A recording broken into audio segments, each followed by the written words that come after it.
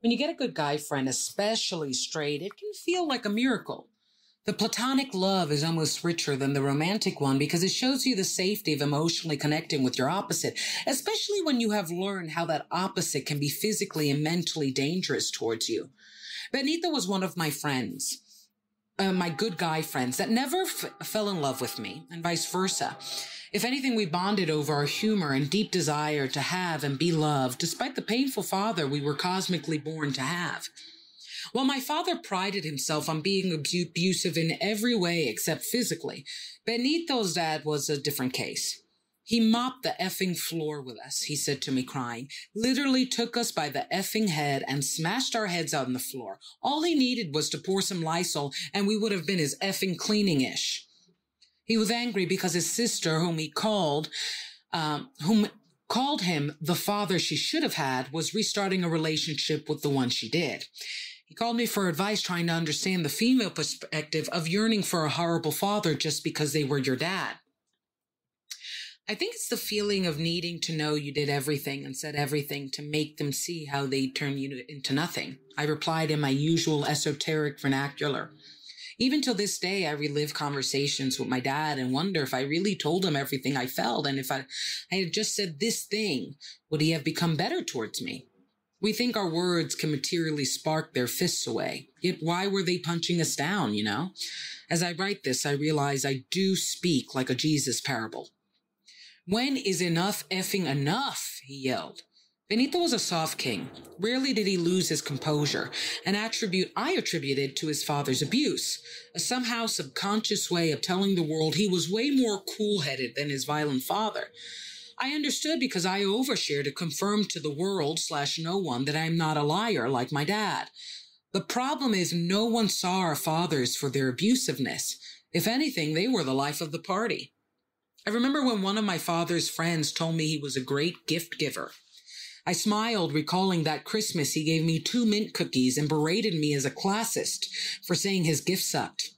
Going out to social events with my dad when he decided to invite me and tell people he had another daughter was strange because the room lit up for the very man that was privately doing everything to make me dim. They thought he was charming, honest, lovely, and fun, all attributes he never displayed towards me, but even worse, made sure I could not feel like I had them within myself. For Benito, it was the same. A burgeoning baseball player, his father would go to his games and become the center of attention with funny chats against the opposing team, buying snacks and drinks for everyone around and sparking hilarious banter with anyone sitting next to him. He would turn to them and brag about his boy, and no one knew that part of why his mother did not come to those games is because he would physically beat her so bad, even makeup could not cover the bruising. When Benito was 19 and returning for a Christmas vacay, he beat the absolute ish out of his father. At the time, his father had come in slightly drunk, but mostly in a bad mood. His wife, Benito's mom, had started to change. The loss of Benito as her low-key protector and male partner in a house full of women and girls being assaulted by their dear old dad had revealed to her she was exhausted by the cycle of abuse. In some ways, her entire life was run by deep insecurities and adrenaline, never realizing she deserved better, but always trying to avoid her husband's worst. When Benito was gone, she started to subtly rebel, like making food, never what he requested, and not heating it up again if he did not show up when it was made. On that night he came in. She did not reheat the food, and a slap was given. Little did he know, Benito was upstairs and overwhelmingly ready to give his father the A-whooping he truly deserved. How nobody ended up in the hospital or perhaps the records were disappeared is beyond. Benito's dad ended up going to his sisters, who would then call Benito to chastise him with a "eso no se hace." His mother would eventually pick up her calls, curse his tía out, and defend her son for defending her. "Eso no se hace. You don't beat your wife and kids over food. He deserves less teeth. Que se queda mellao." From that day on, his mother would be a single woman, and happily so. Yet Benito began his own trial, trying to redefine love, especially as lasting. Benito would cut off his hand before he touched or hurt a woman. All his ex-girlfriends adored him, and their biggest gripe was with how their relationship ended. It just ended. Like a beautiful boat ride filled with dolphins and rainbows suddenly anchored on a wet, moldy dock. He never gave signs that he was bored or unhappy and never said anything ill about them. A pure provider in money and love. Yet one day he just walked away and left them stumped to the point that even my words fail in description. I could only describe his act and understanding.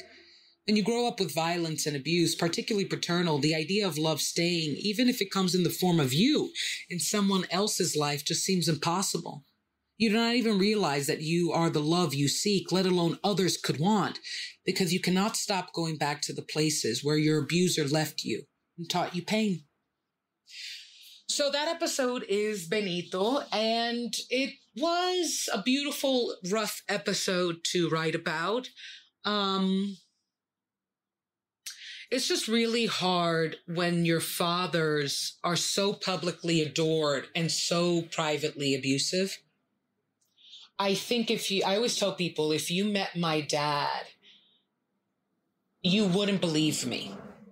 And sometimes I think his abusiveness became so toxic and malicious because he knew he had that superpower. He knew that he was smart enough and charming enough to manipulate people into believing he was a good guy. Enough so that a genuinely good person like myself would be doubted. Like, because that's the grand irony of me. Even I doubt how good I am, how I can be better towards others, and now towards myself, compared to my dad that just had he was a PR strategist, just always working in the image. How do I look good? How do I act good? How do I get good if I don't feel it? And I definitely know I can't be it.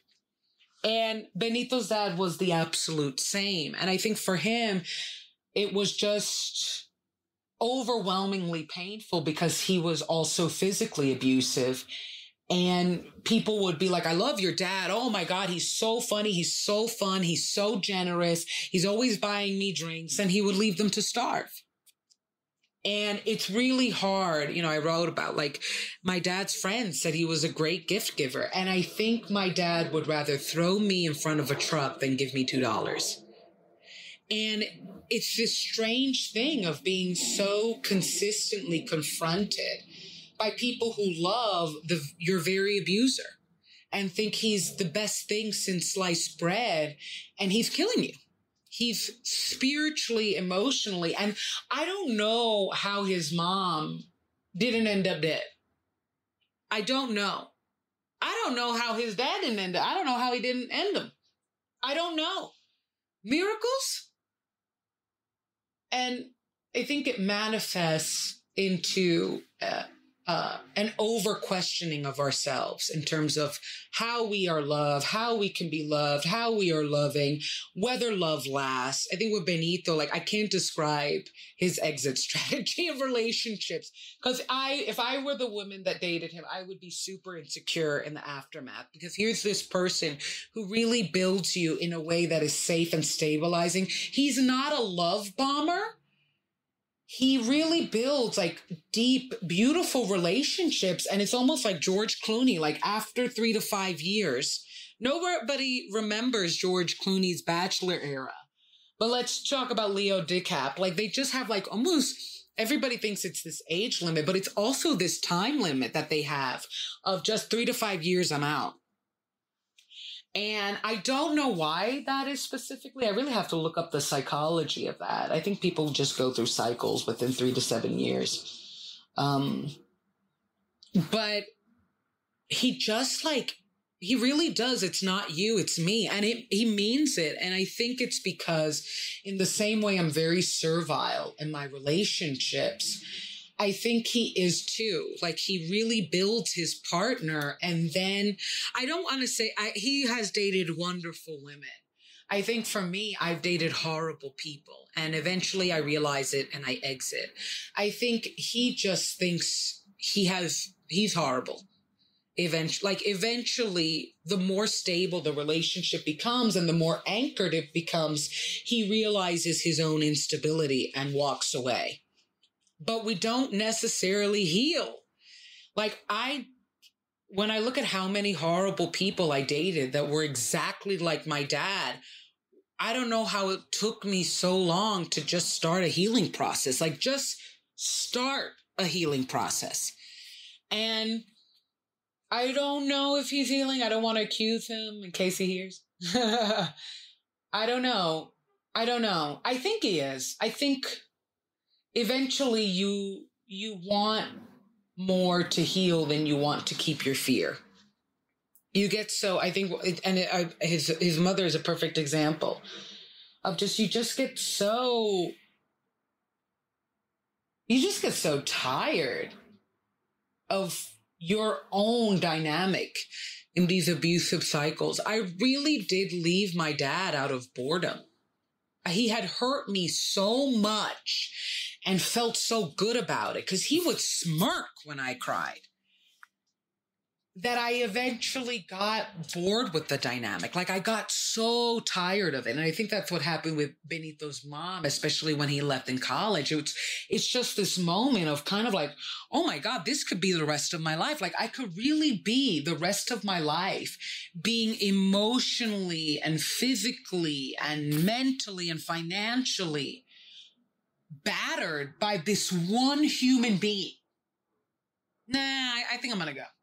It's, I can't describe the feeling, but it really is beyond exhaustion and sadness because your abuser, beyond sadness and anger, because your abuser learns to make you handle those feelings and even manipulates them to make you look like you deserve more of his anger and sadness.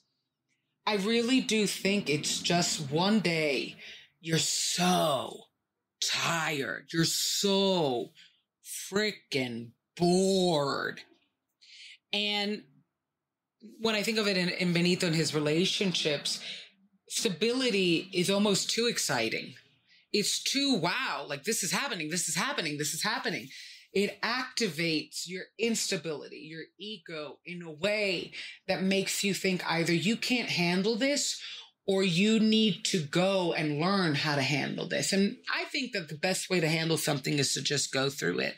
But your ego is making sure you don't go through anything good.